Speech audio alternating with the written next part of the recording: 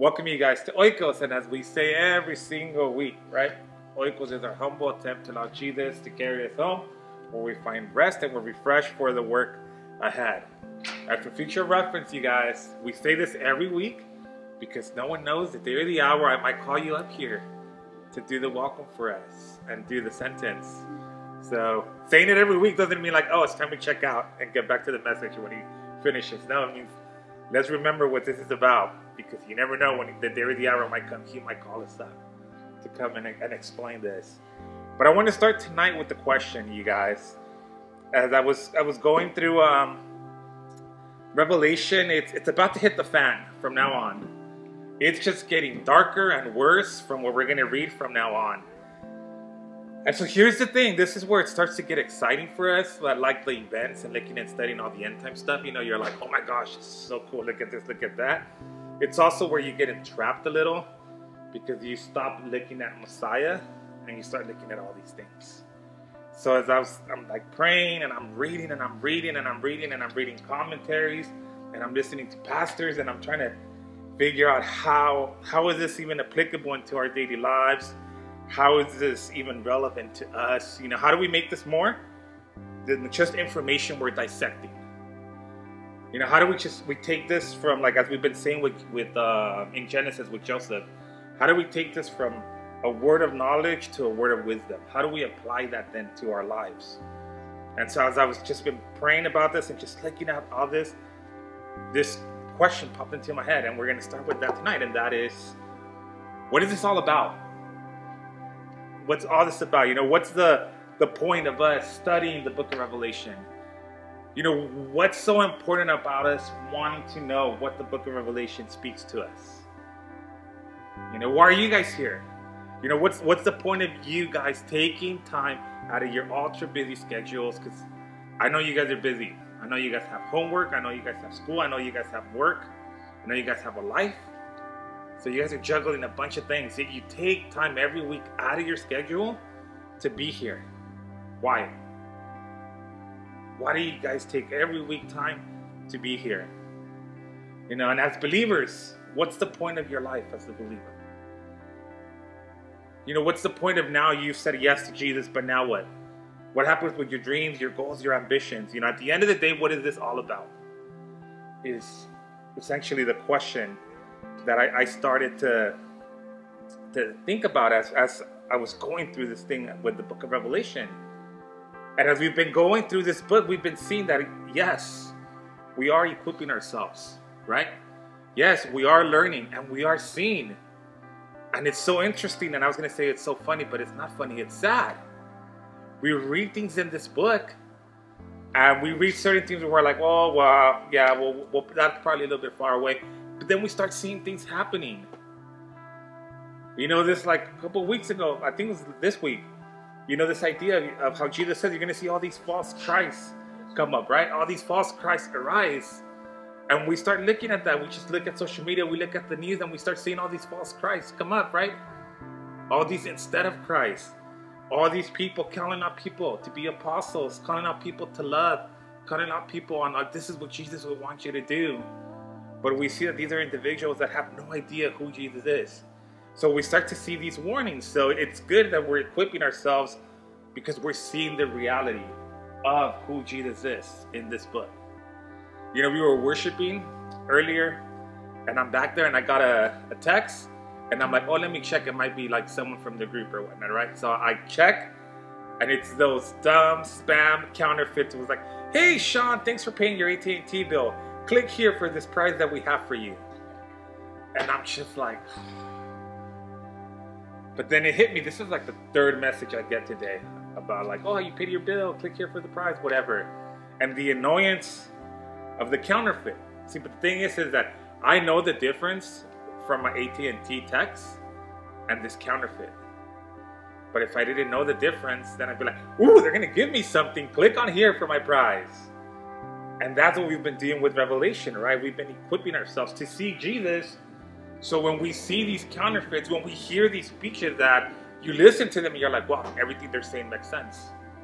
You know, everything that they are saying, it makes sense. It's talking about love. It's talking about this. It's talking about Jesus.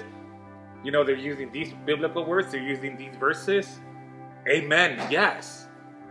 Right? But when we know the reality of Messiah, we won't fall for the counterfeit.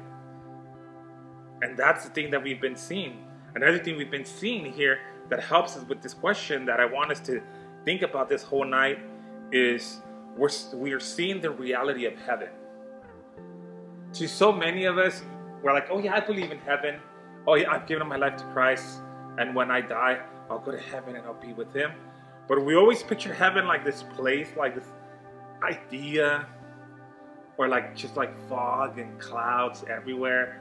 Like we don't have this concrete, like at the end of the day, it's a reality. It's something that we can hold. It's something that we can touch. But we've been seeing in the book of Revelation that that is what it is. We've been seeing that it's more than this concept or this idea, but heaven is a reality. And we see how in knowing that, it also equips us and it helps us in our daily lives. It helps us in us moving forward and walking forward. But then when we look at the earth, we see things getting worse and worse and darker and darker. But see, here's the beauty in this once again. Because we're studying this, because we're seeing his message, we say, yes, it's getting darker, but you know what though? God is still good. God is still on the throne. Despite what we see happening, we know that God is still on the throne. And how do we know that? Because he's telling us. He's telling us the end of the story. And so we hold on to that. And something that I really liked that we did last week, and it gave me a lot of hope, was looking at the words of Jesus in Matthew 24 and looking at the progression of the book of Revelation we've been seeing. And we see how in Matthew 24, right, Jesus says there's going to be many false Christs that are going to arise. And like I said, we've been seeing that. From the beginning, they've had that for the last 2,000 years. And actually, even before Jesus, they had false messiahs. And we see it now. Right? We see it from influencers on social media to governors and politicians. We see all these false messiahs that are coming up, that are quoting scripture, that are saying this, that are saying that. We see he goes on and he says, right, that's going to lead to wars, which is going to lead to famines, death, which is going to lead to martyrs of the church, which is going to lead to worldwide chaos. And eventually, though, the gospel is preached. Regardless of how downhill mankind is going, the gospel is being preached. And we see when we looked at Revelation, we saw just that, right? We saw that white rider introduced, right? Not a Antichrist, but the Antichrist, the main guy. We see he gets introduced, where it leads to what? Wars, famines, death with the other three riders. We see then it brings the martyrs in heaven, which then brings worldwide chaos we saw with the earthquake and all the sixth seal and everything that it entailed. But regardless of how it was going downhill, we still see what? The gospel preached. We see the 144,000 preaching. See, and that's the thing. The gospel is the why. The gospel is what answers that question that we're asking. Why you're here. Why you're sitting here. And the gospel answers why the book of Revelation. We see the gospel and we see why this. The book of Revelation, as I was looking at all these judgments that we're going to look at tonight, is basically looking at it through the goggles of the gospel. Is what we're seeing is we're seeing a God who wants the world to hear the gospel. We're seeing a God that wants the world to be saved. He doesn't want the world to fall into judgment. But we see the world chooses judgment. The world chooses to go in this path. But we see that's not what God wants. And we know that see, and that's the thing, that when it comes to us being in this book, why we're even in this book. The reason we're in Revelation is because we want a deeper intimacy with Christ. This is the reason why we're not doing 5 reasons to overcome fear, or what to do when I can't get a hold of myself. The reason we're not doing that and we're in this book is because we want a deeper intimacy. Because at the end of the day, that's the why for our lives. The why for our lives is deeper intimacy with Christ. It's being and knowing him even more. And all our dreams, goals, ambitions should revolve around that. They should revolve around the gospel. Right? Jesus said, didn't he just say, he commanded, Go and make disciples. And I'm not saying abandon your goals, ambitions, your dreams. I'm not saying, oh, well, you know what? Angels saying we got to all be missionaries. We got to all be preachers, you know. Forget my degree. Forget this. Forget. I'm not saying that. What I'm saying is, hey, you want to be an architect? Be an architect that shines the light of Christ where you're at. You want to be a nurse? You want to be a teacher? You want to be a contractor? You be that. And you shine the light of Christ. Pastors are not the only ones that are called to preach the gospel. All of us who say yes to God are the ones that are called. Because we see the gospel is the center of it all. You look at this book, right? This book is essentially the whole story of mankind. From creation to the very end, right? And the new eternity with Him. And you see, you get to the book and you're like on this page and we blow it. We blow it and it already, from here on, it starts to point to Jesus. It starts to point to the gospel. It starts to point to the Messiah. And we see Jesus faithfully. He comes, He restores us, He redeems us. And now from then on, what? All history looks back to that now. All history looks back to the cross. So we see the story of mankind. It goes back to the gospel. It goes back to that good news. That's essentially what that word means. Evangelion, gospel, means good news.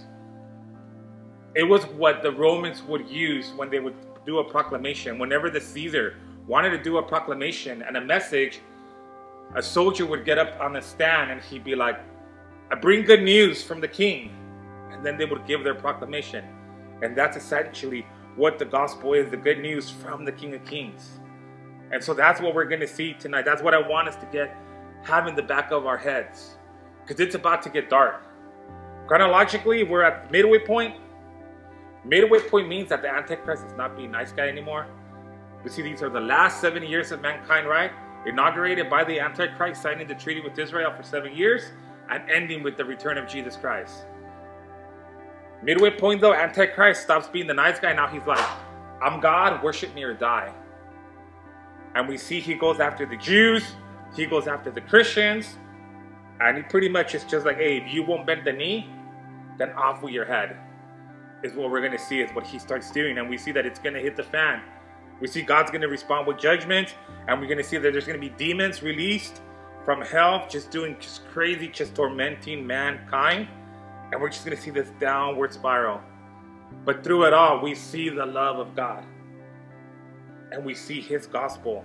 So why don't we go ahead and we pray and get into our chapter tonight. So Lord, as we just come before you, we give you all thanks, we give you all praise, Lord God.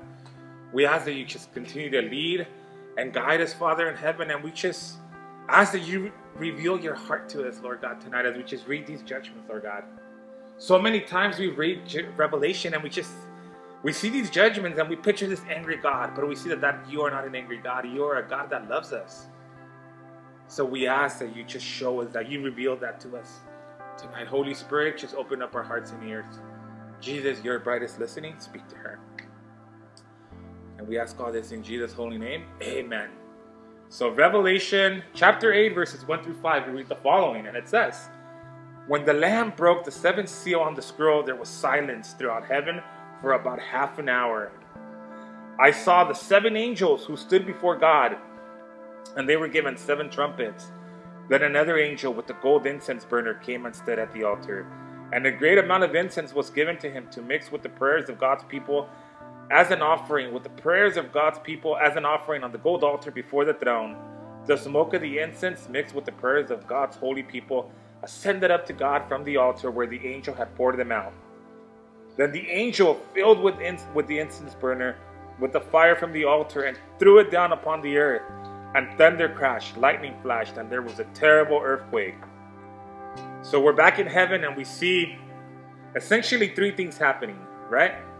We see the Lamb, Jesus Christ. He's been opening these seals, right?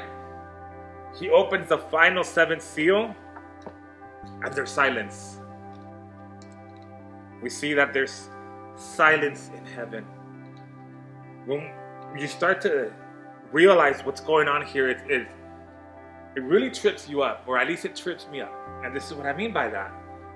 Every time we've been seeing heaven right now, it feels like Jesus just coughs, and everyone's like, glory be to the Lamb, worthy is the Lamb. We see he opens a seal, we worship, right? Or tribulation saints worship, right? He comes up, they worship. He lays his hand as he prays on them, they worship. They keep worshiping the Lamb, and all heaven worships with them, we see. But then all of a sudden here, he opens this scroll, this final seal, and there's silence. There's just silence. Like, I don't know what they saw. I don't know what they're like. My first mentality goes to like, oh, I just hit the fan. Like, oh, it's going to go down and it's not going to be nice. Like, it's something so terrible that it makes heaven stop worshiping God for 30 minutes. Think about that. Heaven stops to worship God for 30 minutes. Not just that. Eternity is a time. It's a place where there's no time. Right? I gave poor Nemo a headache the other day when I was telling him, hey, Nemo, if there's no time in eternity, does this mean that your grandkid, you and Paul arrive at the same time to the gates? And he was like, oh, man, why would you ask me that? But we see there's no time in eternity. Yet we're told for half an hour, there's silence. And so we see, though, during this silence, what happens, we see that the 7 trumpet judgments come forth. We see God is about to pour his judgment on this world that's rejected him. And so we see the silence in that. Because when you read throughout the whole Testament, it's always called the terrible day of the Lord. It's never called the wonderful, amazing, happy, let's go and dance, kumbaya, my Lord, day of the Lord. It's called the terrible day of the Lord. And it's called the terrible day of the Lord for a reason. And so we see that that's about to just go down. So everyone's in silence. But I do want to say this, though, as we're looking at this. Our God is not a God who enjoys the death of the wicked. Our God does not go, oh, so you're going to do that? Well, I'm going to do this. Oh, you laughed at my son on the cross? Cancer. Oh, yeah, you? AIDS. Our God is not that God. Our God is not us. That's us. Someone hurts us, we want to hurt them back. You know, it is what it is. It's what we do. But our God is not that. On the contrary, we're reading Ezekiel 18:23. Look at the heart of our God. He says, do you think that I like to see wicked people die? Of course not. I want them to turn from their wicked ways and live. God's heart is for man to be saved. But because he is God, because he is holy, he needs to act against evil. So he has to give a judgment. But we see as we're reading this and as we're at this part of the story, when we know this whole part of the story, we know that his heart is not to condemn mankind. On the contrary, because he knows that the judgment is coming. He knows what's about to happen. When you look at it with that mentality, when you look at it, oh, he knows what's about to happen. Now I see why he's so adamant about people getting saved. Now I see why he's so, oh no, I want you to turn from your ways. Now I see why he would come from heaven. He would come from heaven and die on the cross so that we wouldn't have to experience this. Now I see the severity of what's about to happen. We just read it there. He does not joy in the death of the wicked. Peter also tells us the same thing in 2 Peter chapter 3 verses 9 to 11. He says the Lord isn't really being slow about his promise, as some people think. No, he is being patient for your sake. He does not want anyone to be destroyed, but wants everyone to repent. But the day of the Lord will come as unexpectedly as a thief. Then the heavens will pass away with a terrible noise, and the very elements themselves will disappear in fire, and the earth and everything on it will be found to deserve judgment. Peter says it all right there. He's like, God doesn't want people to die. He wants them to repent so that they could be saved. Saved from what? From pretty much the destruction of the earth. He said it's all going to go away. But God wants you to be spared from that. So we see our God. The second thing we see, though, is there's 7 specific angels that stand before the Lord. And if you go back to the original language, it clearly says that these are specific angels. They're not random angels. There are 7 specific angels that are standing before the Lord for this very time, for this very judgment. As I was going through commentaries and just going through different of the older like church fathers and whatnot, they all seem to believe that these are 7 archangels that stand before the Lord. That word arch means chief. So there's the 7 chief angels that stand before the Lord. If that's true, then we're counting Gabriel and Michael amongst these 7 right here that are standing before the Lord ready to give this judgment. We see that they're given these trumpets, right? When you look at scriptures, what do trumpets do? If you go to Numbers 10, it gives us the purpose of a trumpet, and it's a fourfold purpose. The trumpets call the people together for prayer. They announce and give directions. They prepare the army for war, and they announce special feast days. So we see that the trumpets, they have this idea of announcing and proclaiming and prepping for the war. So we see there's a proclamation then that's about to be made, is what we're being told here. And then we see the third thing that we see in heaven, and we see that right before they do their trumpet blast, there's another angel that comes. There's another angel that comes, and he comes to the altar, and he grabs a censer, and we see that he lifts up incense, and he lifts up the prayer of the people. But notice how then it says that he grabs fire from the altar, and he throws it to the earth. And what is the reaction of the earth? It responds with an earthquake, thundering, and lightning. Pictures of judgment. And essentially what we're seeing happening here is we're seeing the proclamation is being made that God's anointed king is about to bring the judgment on the land. And that's what we see next. We see in verse 6, it says that the 7 angels with the 7 trumpets prepared to blow their mighty trumpet blasts. So these guys are about to do their judgments. These judgments are called the 1/3 judgments. They're going to affect 1/3 of everything. We see that these 4 judgments we're going to look at tonight, they're going to come upon the life-supporting systems of mankind. They're going to harm what helps man survive on this planet. And so we start to see here what God is essentially doing is he's cutting off the provision of man. Man's like, oh, well, I got enough to eat. I got all these crops. I got all this fish. I got all this water. I got all these things. Do I really need God in my life? And we see God starts to cut that off so that they can go back to him and look to him. That they may see him as Jehovah Jireh, their provider. So we see the first trumpet. The first guy comes up with this trumpet and he blows his trumpet, and it says the first angel blew his trumpet. And hell and fire mixed with blood were thrown down on earth.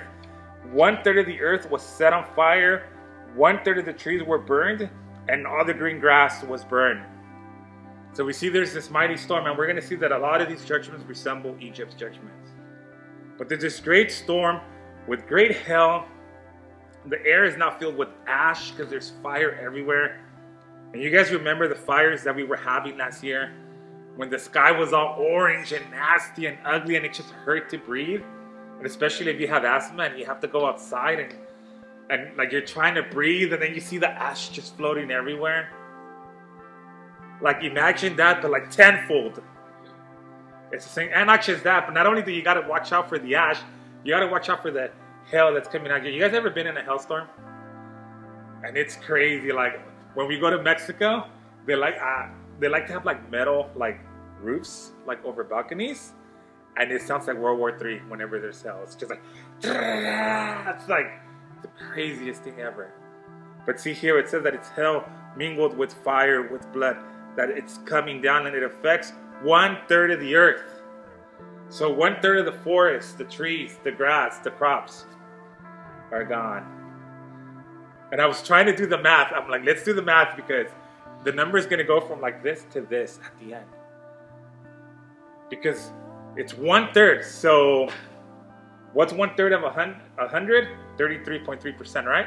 So 33.3% of the land wiped out. So now we only have 66.6%, right?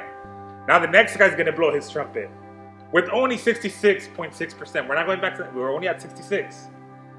So then it says, then the second angel blew his trumpet, and a great mountain of fire was thrown into the sea. 1/3 of the water in the sea became blood. 1/3 of all the things living in the sea died. And 1/3 of all the ships on the seas were destroyed. So once again, we see the rule of 1/3. boy who likes to watch action movies in me is like, dude, that's crazy. That's so crazy. I love to see that. But the old man in me goes, nah, I'd rather have the security of heaven. I don't know about wanting to be actually living that. But look at this, what's going on now. It says this huge mountain, it's thrown into the ocean. So this huge mountain can be either three things. It could be either a comet, a meteor, or a volcano that erupts in the middle of the ocean. It says it's a mountain of fire. And so think of the destruction that would come from this giant mountain of fire in the middle of the ocean.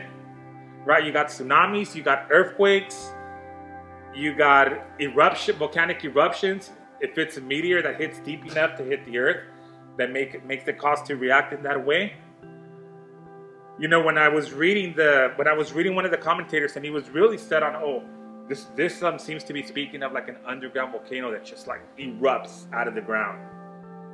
My mind went to Pompeii and the destruction of Pompeii, and then it went to we've gone to the Creation Museum in San Diego, and they have an exhibit on Mount St. Helens, and it shows you how an eruption can just wipe out and destroy and completely change everything. And last night I was just going through the iPad just randomly on YouTube, and I don't know why. I don't know if it was God. I don't know why. You know how there's some like random videos for you to watch? There was this video that said lava consumes pool. And I was like, I'm going to look at that. That sounds crazy, especially because I was like on this volcano kick, right? So I was looking at it, and you could feel the heat just by looking at the video. It's like there's these black rocks, and then they would just fall off, and all of a sudden, like the bottom part of the rock was just like red. And then they started hitting the water, and it just looked like boiling water. And it was someone with a drone like shooting, and it was like on an island that looked like it was an island where like rich people went to vacation. Because it was a small island, but there was like a little like resort section, and that's where like the lava was hitting. But there was like this just big mountain of fire, of like how it says there, and it was just eating and destroying everything. But look at this, it kills 1/3 of the life in the oceans. 1/3 of the fish is gone. 1/3 of the ships gone. So there's 100 ships in the ocean, 33 are gone. So if you got 33 ships, shipping ships with, like, just to make the math easy, 100 people in them, 300 people gone, dead.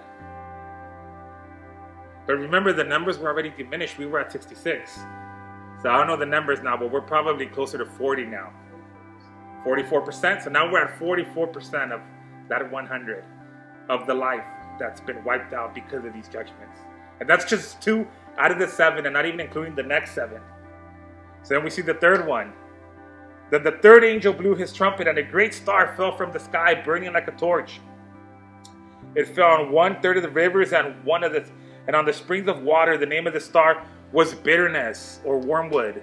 It made 1/3 of the water bitter, and many people died from drinking the bitter water. So we see the third judgment. This giant star falls from the sky that embitters the fresh water. So we see the progression. Your crops are gone, your fishing's gone, and your shipping is gone. And now your water's gone. We see now it takes away 1/3. It poisons 1/3 of the people. Jonathan, my math guy, start calculating them numbers. So now 1/3 of 44. Like 30. Like 30? So we're down to 30 out of 100 that we started at. But we see, end up getting wiped away from this. Here's the interesting thing though, as I was like looking at the language and going back to all this, that word for star could actually mean 2 things. It could actually mean an actual star, like a meteor that falls, or it could mean an angel. It could mean an angel or a demon that comes named wormwood that embitters this water. And wormwood is a plant that actually grows heavily in the Middle East. That is just that. It's a really bitter plant. But we see though, this thing essentially, it just poisons, killing again. So we see how God's not throwing punches. God's not holding back his punches anymore. God's like, the time has come. It's the terrible great day of the Lord. And then we see our last judgment for the night. Then the 4th angel blew his trumpet, and 1/3 of the sun was struck, and 1/3 of the moon, and 1/3 of the stars, and they became dark, and 1/3 of the day was dark, and also 1/3 of the night. So we see now he hits the sun, the moon, the stars, and it's just darkness. So we see it's all these things that sustain life on this earth. It's like they're slowly being just taken away. They're slowly like being burned away. And then I was just reading these things. It feels like genuinely like if Jesus is just doing this. Like you have the universe, right? And it's like, it just feels like Jesus is like, all right, this is what you wanted. So that's what I'm going to do. I'm just going to take my hands off of you. See, because here's the thing. Science tells us that there's this thing called dark matter. So the universe is doing this, right? But there's something called dark matter that seems to be holding the universe. And scientists can't really figure out exactly what it is. And they've been trying to figure out what it is. And if you watch Big Bang Theory, Sheldon's been like working on it for like 12 years trying to figure out what it is. And he can't figure out what it is. And it's just like this dark matter. But you know what? The scriptures tell us that it's not a what it is. It's a who it is. The scriptures tell us that it's Jesus, the one that's holding everything together. Colossians 1:15-17 says, Christ is the visible image of the invisible God. He existed before anything was created and is supreme over all creation. For through him, God created everything in the heavenly realms and on earth. He made the things we can see and the things we can't see, such as thrones, kingdoms, rulers, and authorities in the unseen world. Everything was created through him and for him.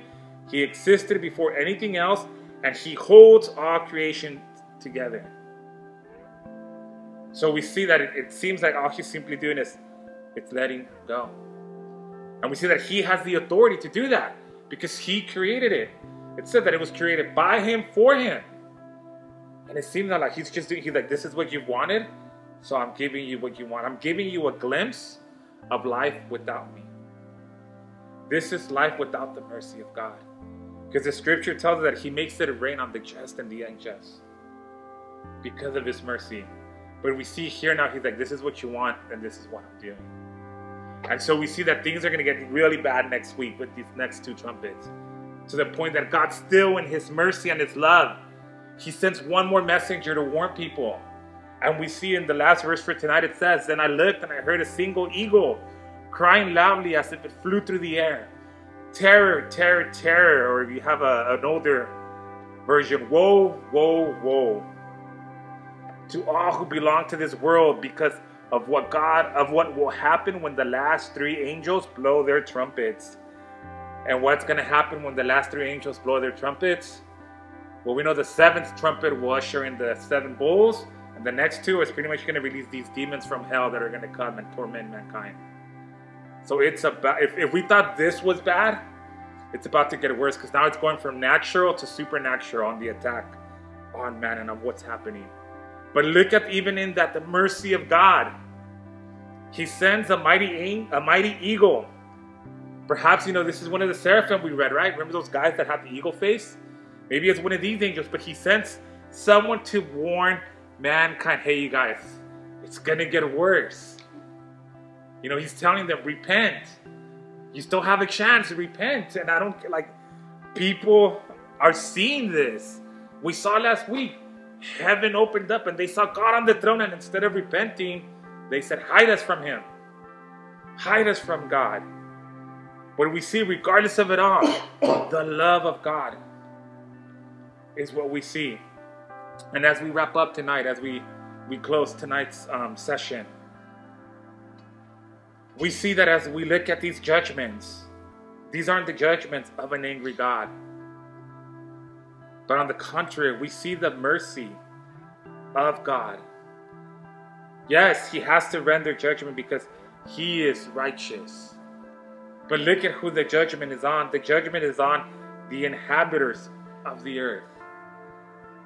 What that term means, the inhabitants of the earth, it's talking about those who would call earth their home. Those who would be of the things of the world.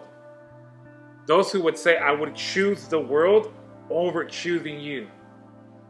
And that's why I said, as we read these judgments, keep the gospel in the back of your mind.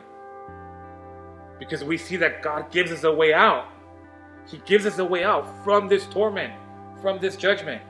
He tells us to be sojourners, to not be of this world. We see Paul tells us in 2 Corinthians 5:1, he says, For we know that when this earthly tent we live in is taken down, that is when we die and leave this earthly body, we will have a house in heaven, an eternal body made for us by God himself, not by human hands. And see, that's what we need to see, that God is the God of mercy and God is the God of love as we're reading these judgments and as we're seeing what's happening in Revelation. It all encircles, it all goes back to that gospel. It all goes back to Jesus Christ. It all goes back to his message. We all know the story, right? Adam and Eve sin. Adam and Eve go from saying, your will is done here, your kingdom is here, to saying, our will be done, our kingdom come. And we see that is the mantra that the world lives by today. That is the mantra we saw the world living by last week, right? They see him on the throne and they still won't give up. They still say, our will, and they just rather hide from him. But we see, though, regardless of it all, though, in his love, regardless of us rejecting him, in his love, he sent his son so that we can avoid this judgment. And we all know it, right? I tell you, the gospel, and your mind goes to John 3:16. But it goes further than John 3:16. It goes into John 3:17 and John 3:18, 19, 20, 21. When Jesus was talking to Nicodemus, and Nicodemus is like, so how do I get saved? Jesus didn't just go, here, here's a John 3:16 card. That's how you get saved. Just read this verse, believe it in your heart, and we're good. No, we see that he goes on and he tells them a little bit more. And so I love the context of John 3:16, because it tells us this is what it is. And he says, and continuing on, he says, God sent his son into the world not to judge the world, but to save the world through him. There is no judgment against anyone who believes in him, but anyone who does not believe in him has already been judged for not believing in God's one and only Son, and the judgment is based on this fact. God's light came into the world, but people loved the darkness more than the light, for their actions were evil, and all who do evil hate the light and refuse to go near it, for the fear of their sins will be exposed. But those who do what is right come to the light so others can see what they are doing, what God wants. And as we read the words of Jesus, it's like we're echoing what we just read in Revelation. The judgment was already given. The judgment was given back in the garden when man chose to betray God. But we see, though, in his love, the Son came not to judge, but to give life. Why? So that we can escape this. So that's why I started with the question, and I asked you guys at the beginning, what is this all about? You know, what is Revelation all about? You know, what is the idea of Jesus Christ being the one true and only Messiah all about? Why is it so important for you to know that he is the only one true Messiah? Why are you here? You know, what are your ambitions, your goals? Why I asked, because it all encircles, it all goes back to the gospel. You're here because of the gospel. You're here because you reacted to the gospel. Someone gave you the gospel, you reacted in faith, and now you want to know this Jesus deeper. Why? Because our God is the God of mercy, and our God is the God that is warning us of the judgment that we see here coming. So as we close tonight, that is the challenge for us this week as we go out into the world. That is how we make what we saw and read today in Revelation applicable to our lives. Because when we really look at the scripture, how do you really make, hell and thunder and mountains and demons and all these things applicable to your daily life? How do you do that? By sharing the gospel. By telling people, look, there's a judgment that's coming, but God's made another way. God's made a way for you to be able to be spared from what's about to come. And we see it out there. It's just getting darker and darker and darker and darker. I feel like when we started, just meeting with Oikos and everything, I would say that. And it was like, oh yeah, it just went from this level to this level in every couple months. Now it feels like it's every day. It's just getting darker and darker and darker and darker.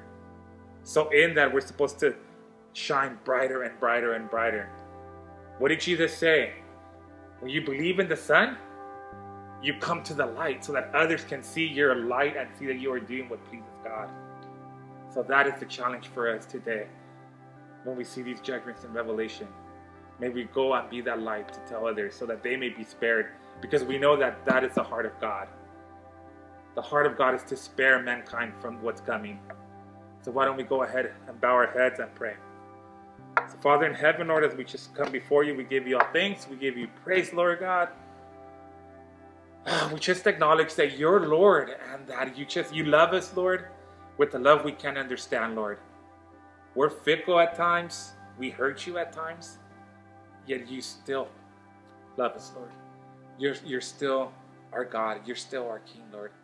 And I just pray now for every individual that is in this room, Lord, and that's going to hear us online, Lord. I pray the prayer of Katie Joy that she said today when we were in that car, Lord. And I pray that we have the courage to go out and speak. Just like that man has that courage that we see all the time, and everyone in this room knows what I'm talking about, with his flags out there in the corner. And just proclaiming the kingdom of God and proclaiming Jesus Christ as Savior and calling us to repentance. I pray that we have that courage, that we go out and we witness in your holy name. And we ask all this, Lord, continue to lead us, continue to guide us, Lord. In Jesus' holy name we pray, amen.